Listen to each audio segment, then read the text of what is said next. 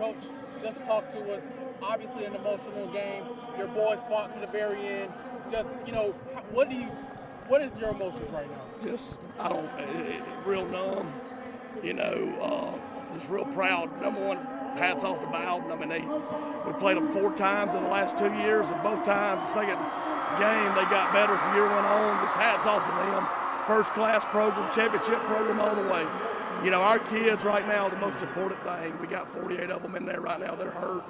The big message to them right now is don't ever cry about the result.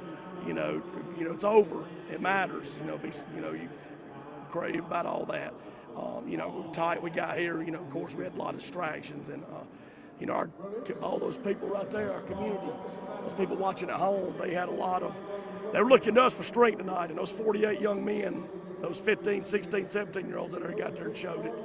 I'm just super, super proud of them. We never once looked at the scoreboard. We made some bad coaching decisions in the game. I did. I take all full responsibility of that. Just emotion right now. I'm just still numb. It's been such a long road this year, and our kids have risen up every time. I'm so proud of them. When you get done tonight, you need to get our roster. It's on maxpreps.com. And make sure you stamp in the brain those names that are on it, because they're all really tough individuals. Really proud of them. And it's all about them right now. It's all about them. It was a tough start. It was a tough start today. You fell down 14-0. But what did it say about your kids? Everything they've been through the last 48 hours, they came right back and took the lead. You got to see what was on the inside of them. That's what I can tell you. I mean, they work out, and everybody's got, muscles and that type deal, physically what you see on the outside, but you got to see what was on the inside of them right there, and we fell down those 2 scores early. And, they just kept coming and kept coming. We just ran out of gas right there at the end. Coach, when I talked to you earlier this week, you talked about how proud you were of this team, and that was before everything that happened. Just what will be your lasting memory of this team despite everything you guys have gone through? Just, it wasn't our time, and we're being prepared for something greater.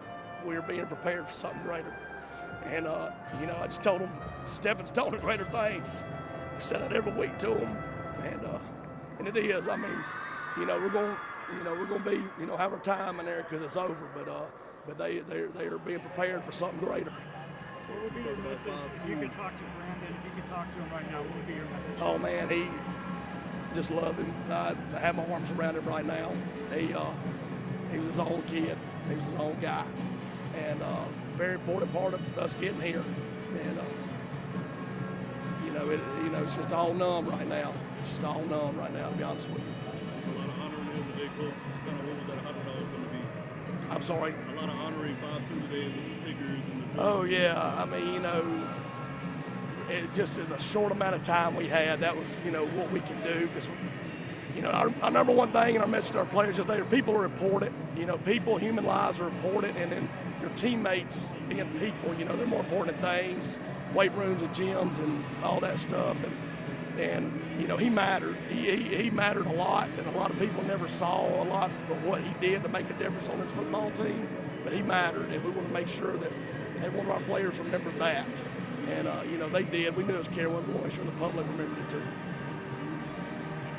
Thank y'all very much, y'all. I appreciate all y'all.